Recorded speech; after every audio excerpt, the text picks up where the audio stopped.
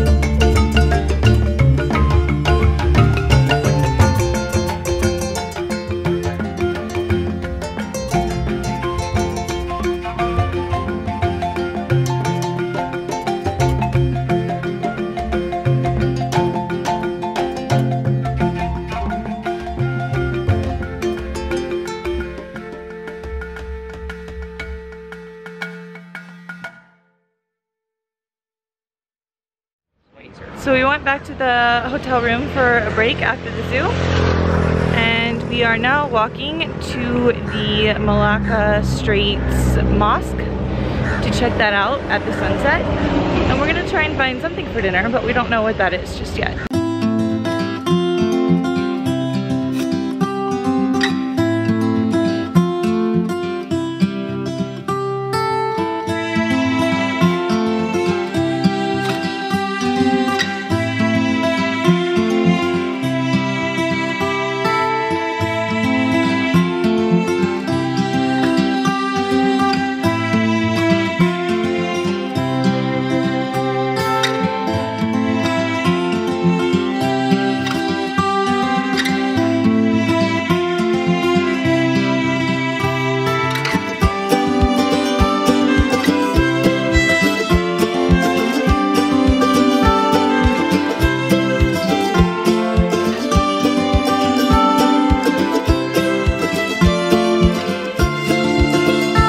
What do you think of the sunset?